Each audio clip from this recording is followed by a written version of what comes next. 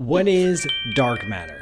Dark matter should be called invisible matter. It's matter that doesn't interact with light or with any other charged particles. It's matter that has nothing to do with light. That's the point. I'm Paul Sutter, and this is Paul Explains, the show where I, explain.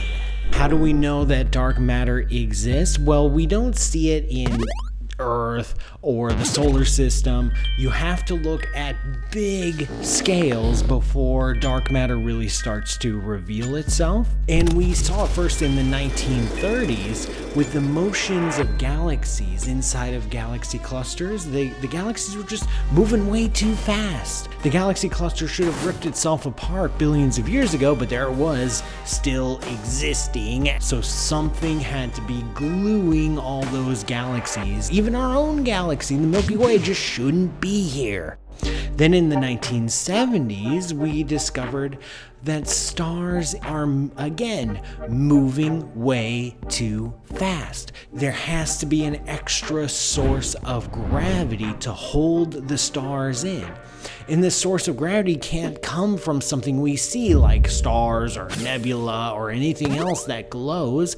Otherwise, we would have seen it and we would have accounted for it. There is something inside of galaxies, there is something inside of galaxy clusters that has mass, that has gravity, but isn't emitting any light.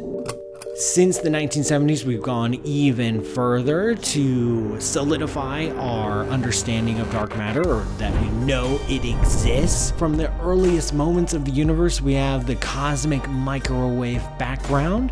This is leftover light from when the universe was just 380,000 years old. And by studying tiny little variations in that light, we can get a picture, a map of what the universe was like back then. And guess what? There was a lot of matter back then that didn't interact with light. So we have all these different pieces of evidence that all fit together and all point to dark matter. Very likely, dark matter, or invisible matter, is streaming through the room you're in right now. But it doesn't interact with light, doesn't interact with charged particles, it doesn't interact with normal matter. So you just don't see it. You just don't care about it. It's invisible to you. But at the very largest scales, it affects how things move. What we do know for sure is that the dark matter does exist.